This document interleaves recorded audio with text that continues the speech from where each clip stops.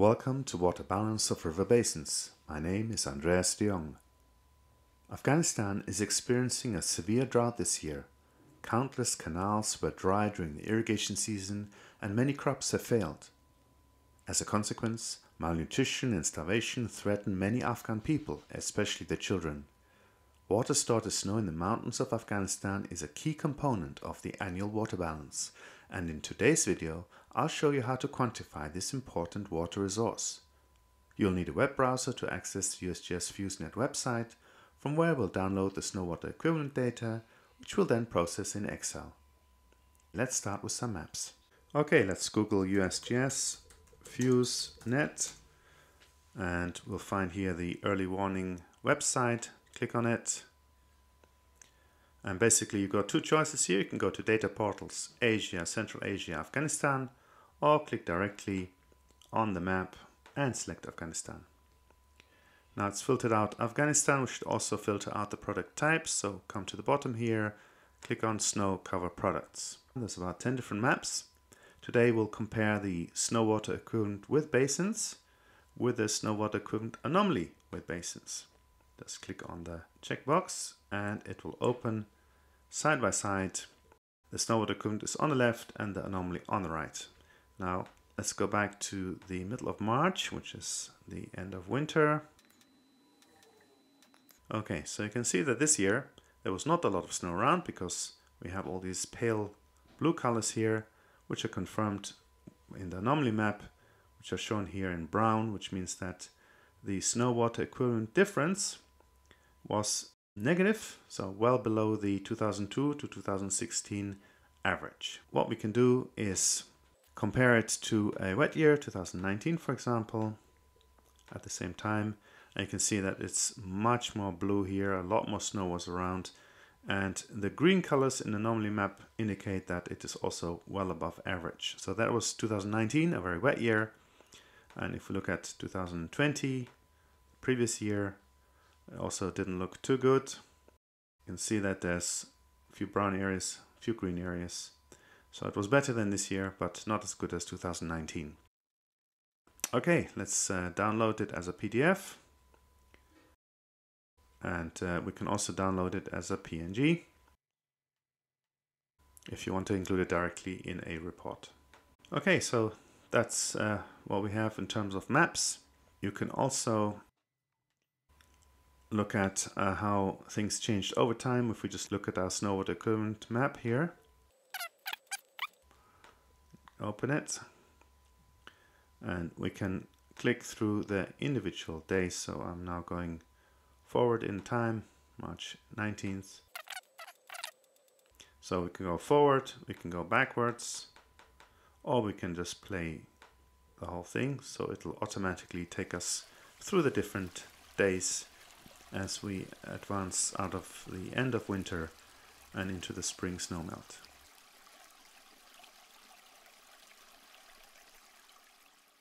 So that was really exciting. Let's go and get the data.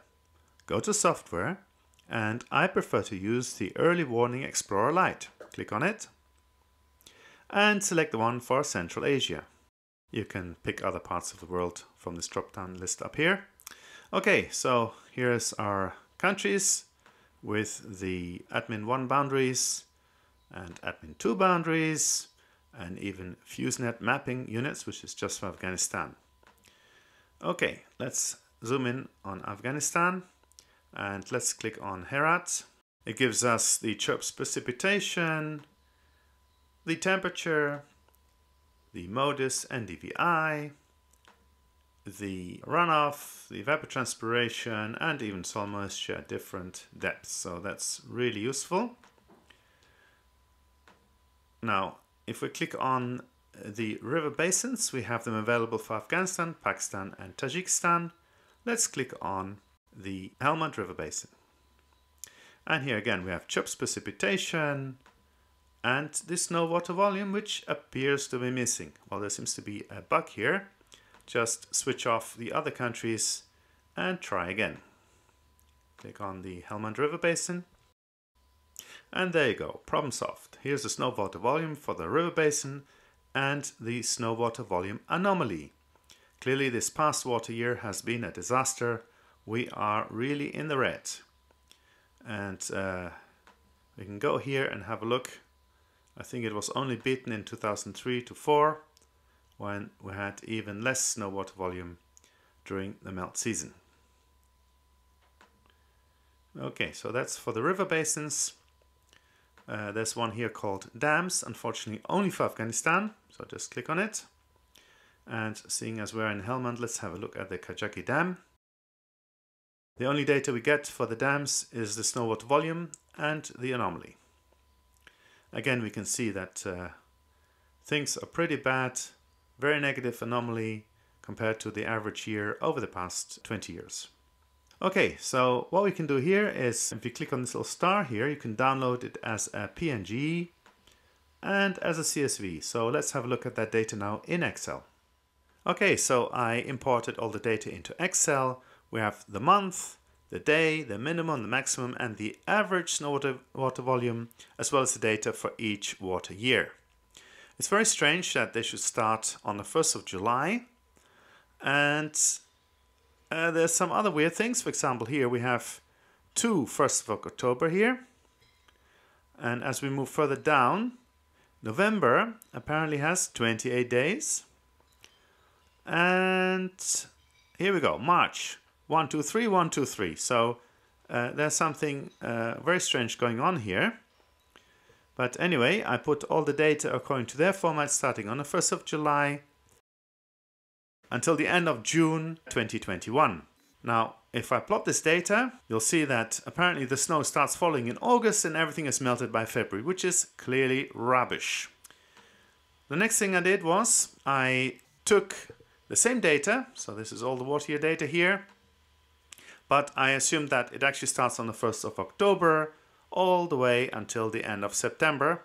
And when we plot that in the pivot chart, we get a nice looking chart where the snow starts falling towards the end of October, November, and most of it has melted by May, June, so which makes much more sense. This is the PNG chart which I downloaded for the Kajaki Dam. Here is the first data set according to the CSV file. If we overlay them, clearly there is a problem. Rubbish in, rubbish out. Here is again the PNG file. Here's the data, assuming that the data starts on the 1st of October, and there's a perfect match. So I think USGS needs to do a bit of quality control on the data. Okay, let's have a look at snow water data processing. We download a CSV file from the FuseNet website, and the next thing which we need to do is to import it as a data table into Excel. Now I've got a template here. I'll leave a link to it in the description below this video if you want to have a look at it. And the data table is this one here. So basically it's all the information that we can get from the USGS, with the exception that we're going to start the day on the 1st of October rather than the 1st of July. Now I've used the 1st of October 1900, but that's not so important. I'm just looking at the day and the month here. So to make sure that it ends at the end of September, 30th of September. Okay, now the data table is not in a very useful format, and we really need to have it in database format. Although we can do some simple charts with this table, it's really cumbersome, and what we really need is to have everything in this format. So basically there's only one data point per row of data. I'll just quickly show you how you can make this format. So we're going to grab the last water year, 2020 to 2021, Shift Control arrow down, Control C, go to database, and in this column here, the snow water volume, we paste it, and we're going to double click here on the plus sign. It should start on the 1st of October and it should end on the 30th of September. Always check the bottom, because this data table does not include the 29th of February, which can cause a shift in leap years. Okay, our database is ready. What we're going to do next is to extract the data using pivot tables and then to present it in pivot charts.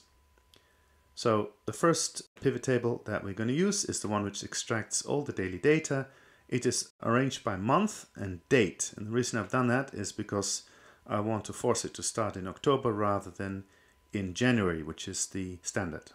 So this spreadsheet is controlled from the dashboard, and you can switch on and off different individual years. So for example, 2019, which was a flood year, you can see it here. If we go to the chart, there we go. We can switch on multiple years, but maybe that gets a bit crowded, so I recommend that you only look at 1 year at a time. So 2021, showing the maximum, the average and the minimum distribution of snow water volume. The next pivot which we're going to look at is the one which shows us how much snow water volume is available at the end of winter. So if we go to our chart here, you see there's a kind of a peak which is around early March. So I'm not quite sure when. That's the 8th of March there, maybe 10th of March. So I thought if we just pick the 15th of March, that should be kind of surely the end of winter.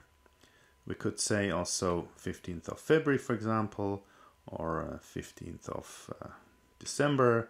And you can see how the snow water volume has changed between the different water years. So I've picked the 15th of March, but you can of course say, oh, I don't want that. I want to have the 1st of February, for example. So you have to go up here to the top. And for example, this one, 1st of February. Although of course that is not exactly the end of the winter. So I recommend for this particular case that we pick the 15th of March. And in the pivot table, you can also see how the snow water volume has changed between the different years. And here we can even calculate how the 2021 water year compares to the average snow water volume for all the years on record. And you can see that 2021 had approximately 30% of the snow water volume in the middle of March compared to the average of the last 20 years. So this is an incredibly powerful chart because at a single glance you can see that basically there's not much water here stored as snow, and this situation has only been this bad in 2004 and 2001, but that's quite a few years ago. Most people will not remember that. We can perhaps say that it was similar to 2018, but a little bit worse, and that might make people understand. Okay, so there's one last pivot that I had a look at, which is the monthly snow water volume. And that's this one here, Pivot MM. So basically we have here all the months of the year starting with October, and then we have the average snow water volume for that month in the different water years. And I try to do a bit of a three-dimensional chart. So you can see here, this is 2021. The snow water volume increased till about February, and then starts to decrease as we get the snow melt. What's really interesting here is that there doesn't seem to be any trends as such. Maybe there's a bit of a hump here, but there's so much variation between the individual water years. Sometimes there's a whole bunch of years which have low flows, but then you might have a very dry year and then a very wet year right the next year. So basically there's a lot of variation between the years. This is a more conventional way of presenting this data, but I think it looks a bit messy. So actually my favorite chart is this one. By far, I think this is something that should be done at the end of every winter, as we did in the Panjamo River Basin for so many years. And it is really powerful to show the different people who are interested in water resource management what the situation is likely to be in the coming flood season. So if you see that there's such little water available, really the farmers should be reducing their crop areas or even changing crop types to try to use as little water as possible during the coming growing season. Okay, that's it. I hope you've enjoyed this little video. Please download my Excel template, have a look at it, and maybe you can use it for your own purposes. See you in the next video.